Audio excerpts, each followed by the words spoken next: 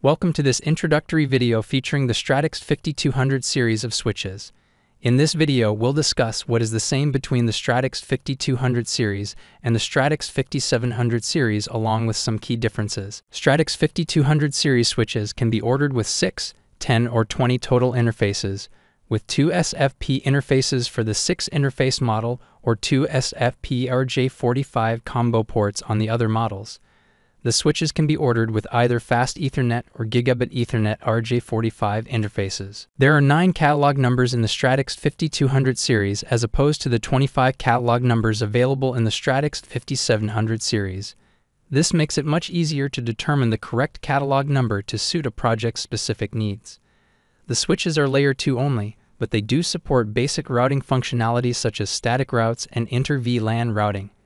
They can be ordered with either base or full firmware and can include options like device level ring, DLR, and network address translation, NAT, depending upon firmware version and part number. The Stratix 5200 software feature set can include everything found in the Stratix 5700 family with the addition of the iOS XE operating system, Web UI, and Parallel Redundancy Protocol, PRP.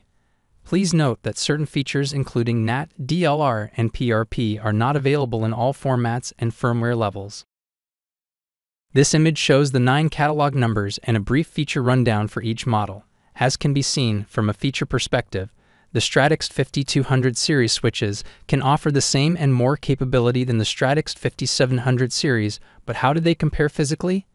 The Stratix 5200 series of switches was designed to fit into the same overall physical footprint, including space requirements for heat dissipation as the Stratix 5700. With that said, let's review some highlights of the switch specifications. This image shows how the Stratix 5200 series of switches compares to the Stratix 5700 series. When comparing Stratix 5700 switches to the recommended Stratix 5200 conversion switch, it is easy to see how the new switches will fit within an existing space occupied by a Stratix 5700. In all cases, the recommended Stratix 5200 is very close to the Stratix 5700 dimensions and often smaller. The next section will review differences in the SD cards that each series of switches use. The Stratix 5700 uses a 1 GB card, with the Stratix 5200 series switches an 8 GB SD card, part number 1784-SDHC8, is recommended due to the increased file sizes required by the iOS XE firmware.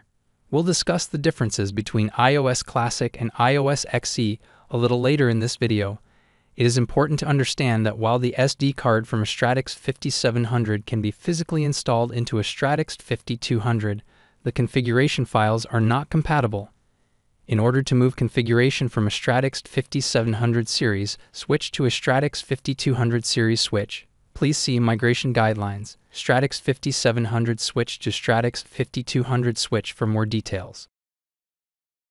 Another difference between the two switch families is the operating system.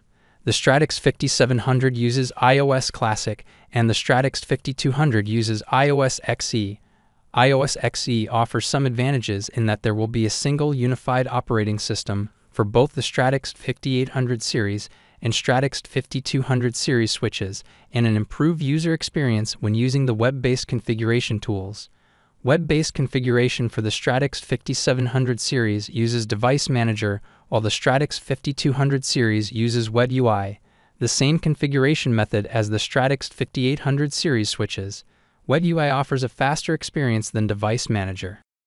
Web UI also provides some improved diagnostic tools including logging, core dump and system report, a debug bundle, and ping and traceroute. The log function can be used to download a partial or full syslog or to configure syslog servers.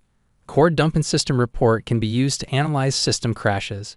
A debug bundle can be created and sent to tech support for troubleshooting and can include specific CLI command output. Ping and traceroute can be used to verify network connectivity. Web UI also allows the user to use command line interface commands directly from the Web UI session and without the need to open another program to connect to the switch. The save process is also different between Device Manager and Web UI. In Web UI, changes are not automatically saved. The save process is manual. After changes are made, the save button must be pressed in order for the changes to be saved. This provides another chance to review the changes made before committing them. Changes can be reviewed and, if needed, backed out of before being committed to the startup configuration. The changes are live, but in the event of losing access to the switch, would not be persistent after a reboot. Thank you for watching this brief video discussing similarities and differences between the Stratix 5200 and Stratix 5700 series switches.